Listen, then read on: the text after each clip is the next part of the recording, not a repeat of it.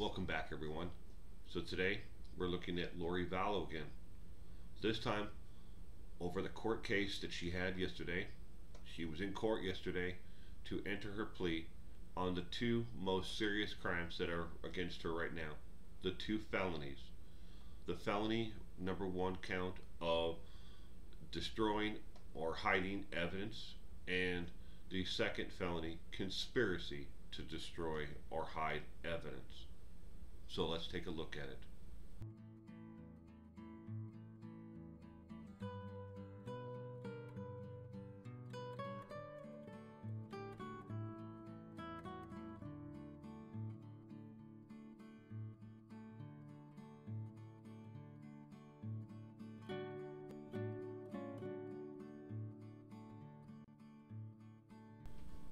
The brief court appearance that Lori Vallow had yesterday in front of Judge Dane H. Watkins Jr. was only about 6 minutes in total length, besides the removing the formalities of who are you, this is the judge, what's your name, say your name, blah blah blah blah. The actual meat of the actual court appearance boils down to about 6 minutes in total length, even though the total time she was in there and then she left was about 14 minutes. Couple of things that we learned from yesterday's court appointment and her entering the plea. First, she has decided that she wants a jury trial, not a bench trial with just a judge deciding her fate.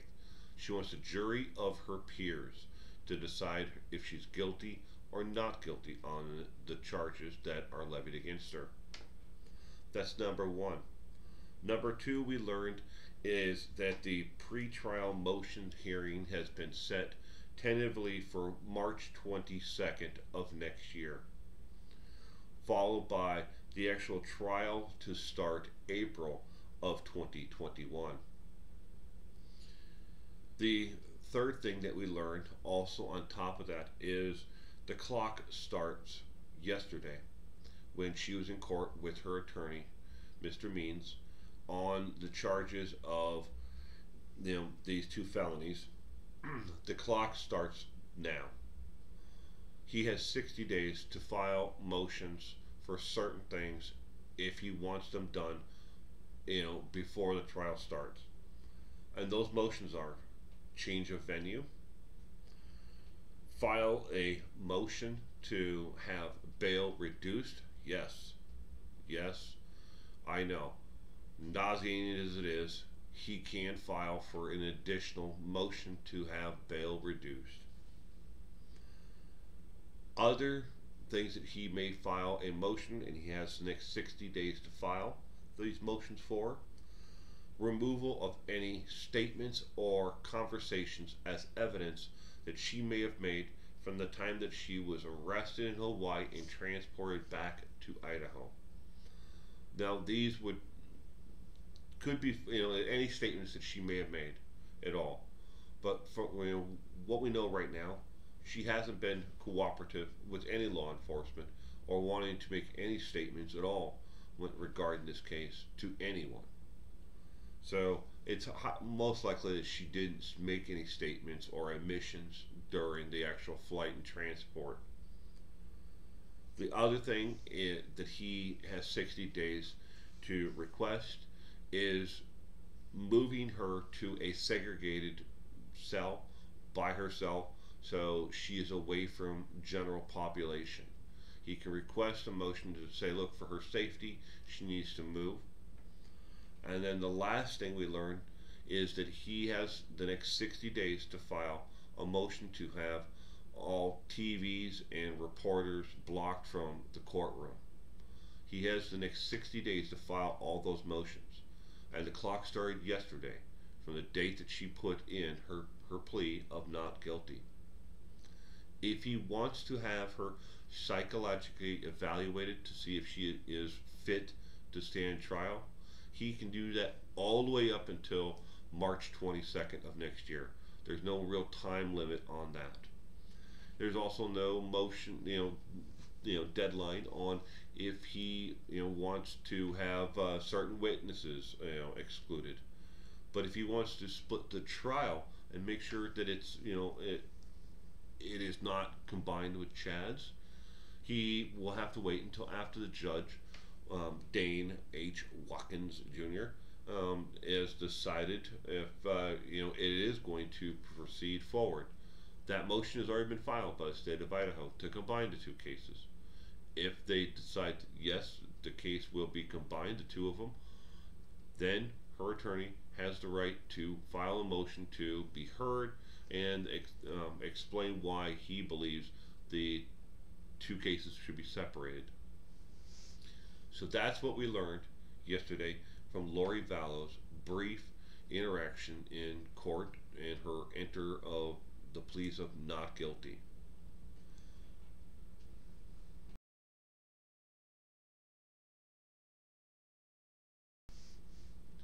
Now, I'd like to talk to you about a statement that came out in the news and that was published on the East Idaho News Bureau's website. In the description of this video, I will post the link to that article for you to read the entire thing yourself. This is a statement that was made by a lady who was incarcerated on probation violations there in the same jail as Lori Vallow. She says that she spent 4 days with Lori while Lori was going through the initial bail bonds part of the, after extradition back from Hawaii. She said that only her and Lori basically were the only two people who were kept in a segregation, cell away from the general population. It was just the two of them. This is her statement. And you can read it for yourself. Again, the description is in the link, live link you can click on to East Idaho News is in the description. I have some real problems with some of the statements that she has made, and I've said it before, and it's worth saying again. In a high-profile case like this, people want to become connected to the case. They want to be part of it. They want people to look at them.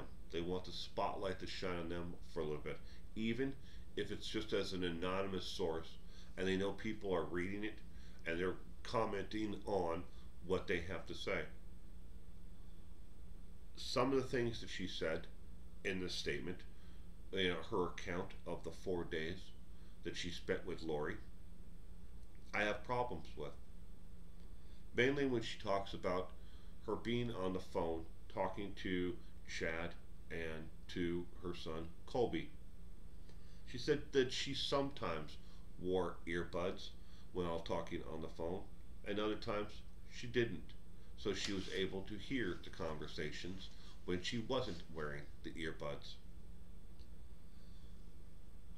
I want to talk to you now and give you a little information about the closed caption television system that they have there in the jail where Lori is currently housed. The jail there has a screen. It's approximately 6 inches by 4 inches that you will see the other person that you're communicating with. The other person must pay for the actual phone call, and they're not cheap. Believe me, they are not.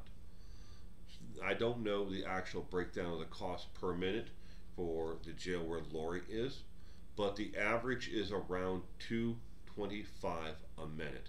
$2.25 a minute.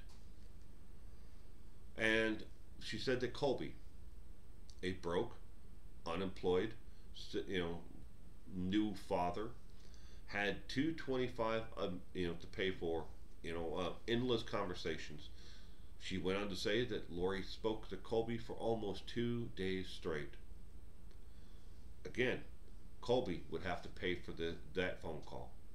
I have a problem believing that Kobe has the money to do that, or the desire, especially after his mother would blow him off and not tell him, where's JJ, where's Tylee, and then she told him to read the scriptures from the Old Testament, the scriptures of Job from the Old Testament, and wouldn't answer any questions. I have problems believing that he would want to communicate with her any farther than that. and then would have the money. But the biggest problem I have with that statement and the rest of her statements that she made is the earbuds. You're looking at a 6-inch by 4-inch screen of the other person. You have a concrete and metal stool that is attached to the wall by bolts. You can't move it. It's uncomfortable. You then pick up a hand receiver like a telephone and speak to the other person. And you see them on a conference of theirs on their end talking to you. The earbuds that are available, and yes, these are available, I'm not disputing that part, are not individual like earbuds like Raycons or something you'd put in one ear. It's a loop and it has earbuds attached to it and it's Wi-Fi and they go into your ear. She said she sometimes wore them and she sometimes didn't. This is the lady who got burner phones for anybody and everybody to use that was near her circle of friends. She destroyed or hid evidence because she didn't want anybody to be able to come back and prosecute her for crimes that she committed. She went out of her way to come up with cover stories for everything that she was doing and everything she'd ever done. This lady, who has gone from here to here into the extremes and beyond, hiding and destroying and covering up, now all of a sudden is in jail. And she becomes relaxed and she allows another party to hear her conversations. I don't buy it. I don't buy it for a second. Lori she's a lot smarter than she looks. And what she's doing right now is she's playing a game with the courts, with you, with me, with the world, and everybody out here. This is all a game. And as she made the statement, also, and you can read in there, that Lori made a joke to her one day when she said she was going out to see if she could get bail. She dragged her fingers from her head to her toes and said, "We'll see if all this is worth $1 million." That's just how conceited she is. Narcissistic. Conceited, narcissistic personality. But I don't believe that the story that she got to listen to the conversations. I also don't buy the story that Lori was brought in a bulletproof vest and wearing a jumpsuit. When Lori got off the airplane from Hawaii, she was wearing blue jeans, a t-shirt, a sweatshirt, and her hands were handcuffed through the pocket of the sweatshirt. No bulletproof vest coming off of the airplane at all. So, did they put the bulletproof vest on her in the actual squad car when they took her from the airport to the jail? Or did they, once the car pulls in through the metal gate and the gate closes behind them and then the car pulls into the actual bay in a building and then the door closes behind them, did they put the bulletproof vest on her then? She did have to change out of her street clothes into a jail outfit. That much is true. The stripes are not necessarily something that every woman there wears. They wear either a pink and white stripes, or they wear pink, or they wear orange. She describes Lori as coming in wearing a pink and white striped outfit. Those stripes are the same ones that she most likely wore. But again, where'd the bulletproof vest come from? She wasn't wearing it at the airport. There are plenty of pictures, and here are a couple of them. Here coming off of the airplane. Here her walking through the airport. Where is the bulletproof vest? Again, stories like this that come out in the news are from people who want to be attached to the story. Maybe they think they know something. Maybe they just want to feel important. In everybody's life, we want to feel important. We want to feel like we belong. But here, I don't believe what she has to say. Because it's strike one, strike two, strike three, you're out of here. I don't believe anything you have to say after you get strike three. Earbuds, isolation chamber, bulletproof vest. I don't believe in three of them, and I don't. And if we have to count a fourth in there, that Lori, in all of her paranoia, would allow anyone else to hear her conversations, ever. So that's all I want to talk to you about today when it comes to Lori Vallow. Please stay safe out there. Until next time.